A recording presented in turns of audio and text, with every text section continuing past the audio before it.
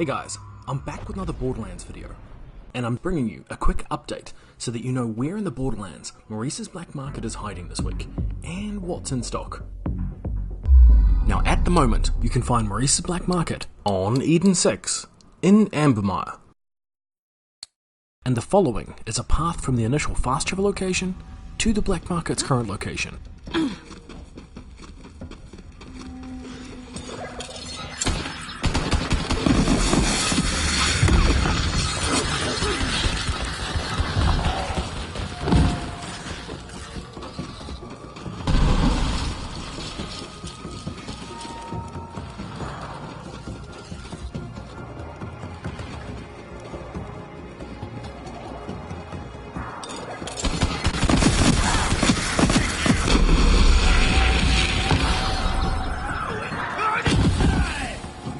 Right, now first up this week, we have the damned Vladof assault rifle. And with this, you get the power of a Vladof weapon, with the support of a Hyperion shield. The shield activates when aiming down the scope, protecting you from the front and reflecting bullets back at your attackers, which can make for a powerful combo. Next up, we have the Smart Gun TDO SMG, which apart from looking like an unholy union between a Street Shark and a TDO SMG, when you're reloading, you get the joy of these little creepy guys running around the battlefield and shooting at, and then jumping on enemies and exploding.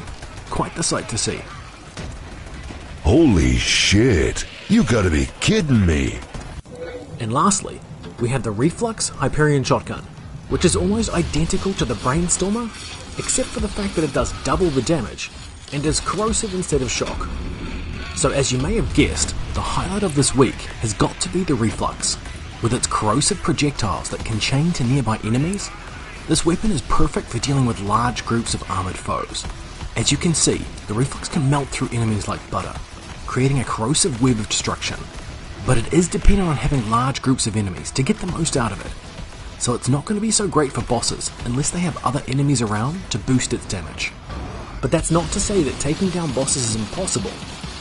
You just may need to tweak your setup a bit.